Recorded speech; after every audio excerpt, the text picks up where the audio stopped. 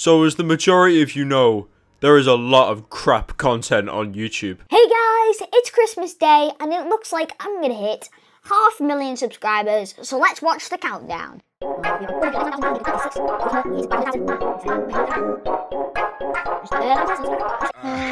Yes! We have done it, guys!